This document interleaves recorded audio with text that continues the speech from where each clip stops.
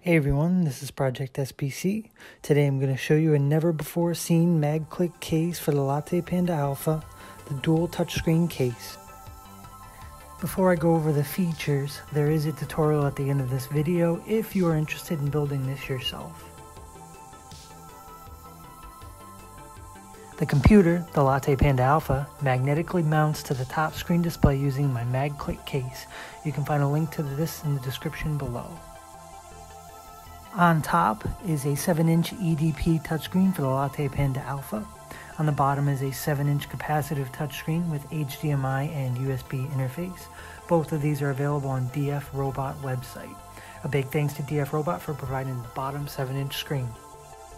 The bottom screen plugs into a USB-C hub. I had originally tried to avoid using a hub, however the bottom screen consumes more current than the LattePanda Alpha can provide from a single USB port. To get around this, I used a USB-C hub since it powers its Type A port directly from the power delivery adapter.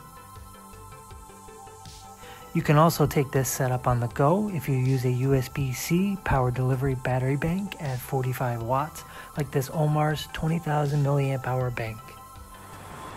Alright, for those of you who stuck around to find out how to build this, you will find links to all the materials I used and the STL files in the description below. Here's what you will need. The 7-inch EDP touchscreen, the 7-inch capacitive touchscreen from DFRobot, the MagClick case, tutorial in the description below, and the LattePanda Alpha, the 3D printed parts, two 25mm long M3 bolts, and the nuts to go with them, at least a 6-inch HDMI and micro USB cable, a USB 3.0 hub. It has to have display alternate mode and power delivery pass through. Be careful, not all of them work with the LattePanda Alpha, as I found out the hard way. The one I used is in the description below. At least 4 6mm diameter by 3mm in height disc magnets and some super glue.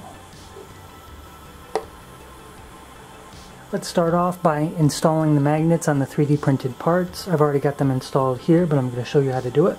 If you've already built the mag case for the LattePanda Alpha, you're going to need this to make sure you've got the magnets oriented in the right direction. Take your stack of magnets and then find out which way they want to click onto the case, so you know that all 4 of your magnets need to be pointing in that direction. So I've got my stack of magnets, and at this point I would keep them facing up like this. Come grab my glue, put a dab in each recess, take the magnet, slide it off the top, maintaining the face pointing upward, and then slide them into the hole. Do that for the rest of the 3 holes, and let them cure at least 12 hours. If you have extra magnets, you can always put them on the bottom to help secure them while they cure.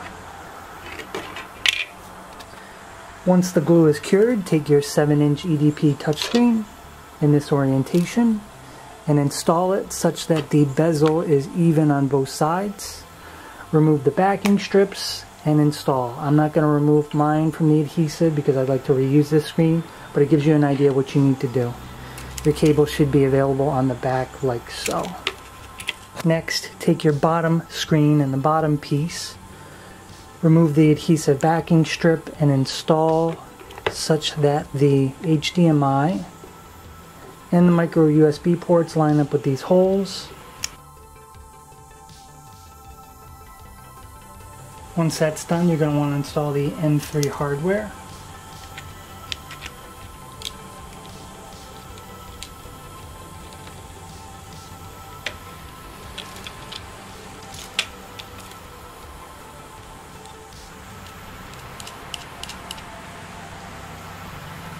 Now we're going to install the EDP touchscreen.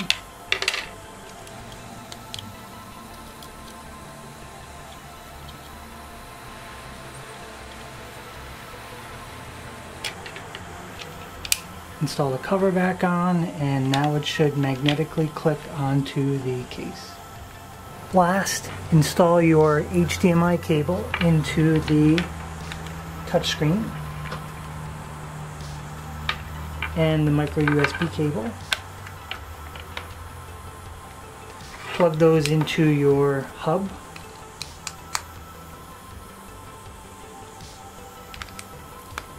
And then plug those into your LattePanda Alpha.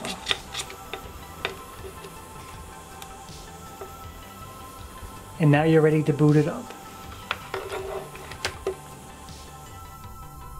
So that concludes this video. Thank you guys for watching. If you enjoyed it, please hit the like button, maybe even subscribe.